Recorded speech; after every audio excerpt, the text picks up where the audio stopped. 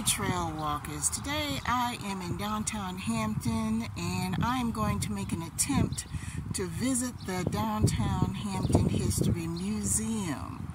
So I hope you enjoy it.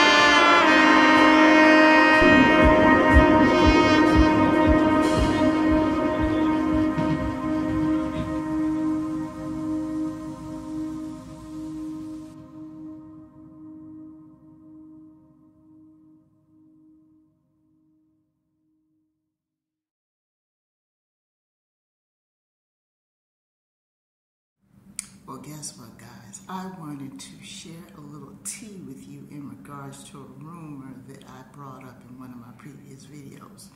If you haven't watched it, watch my Downtown Hampton Trail video where I briefly mentioned about Blackbeard the pirate Edward Teach.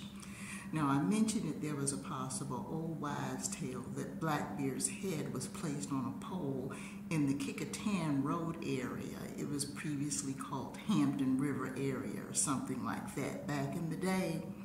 Well, I just found out that that was not a rumor, that was the truth. Come to find out, after Blackbeard was beheaded, that his head was actually placed on a pole, and that it was placed in that area of Kickingham near the Hampton River, otherwise known as the Chesapeake Bay. There's somewhere in that area, I'm not sure exactly where, but I think I'll do a little bit of investigation and find out the exact spot. And once I do, I'm either going to upload a video or a short and let you know. So come to find out, it wasn't an old wives' tale. Blackbeard's head was actually placed on a pole in the Kickingham area in Hampton, Virginia. So I just wanted to kind of put that out there. So that might be another reason why you might want to come to Hampton and visit. Anyway, I'm getting ready to leave here. And I was just told by one of the museum staff that the carousel is open again, because when I did the video before, I couldn't do the carousel because of the world situation.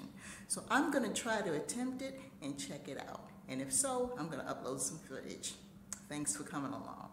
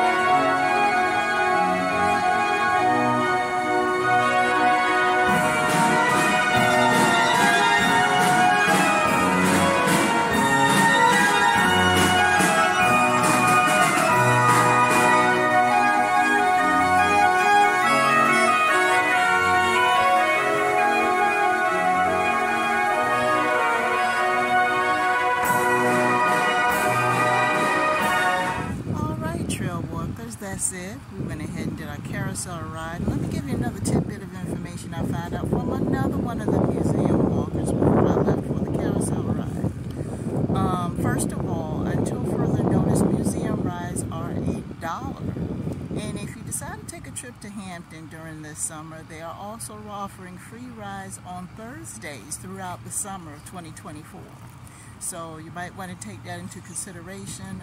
You might want to visit the City of Hampton website in regards to the carousel, and you'll probably have that information on the website for the City of Hampton. Also, the City of Hampton Tourism and the Convention Bureau website will probably have that information as well. But the carousel ride was pretty cool. But I also found out, if you look at my Buckrow Beach video, I mentioned that Buckrow Beach used to have an amusement park back in the day. Well, that carousel is actually the original carousel that was part of the amusement park. And the carousel actually has the horses that are in their original paint and lacquer, and they're well taken care of. So I thought that was very interesting that that carousel is actually over 100 years old. It came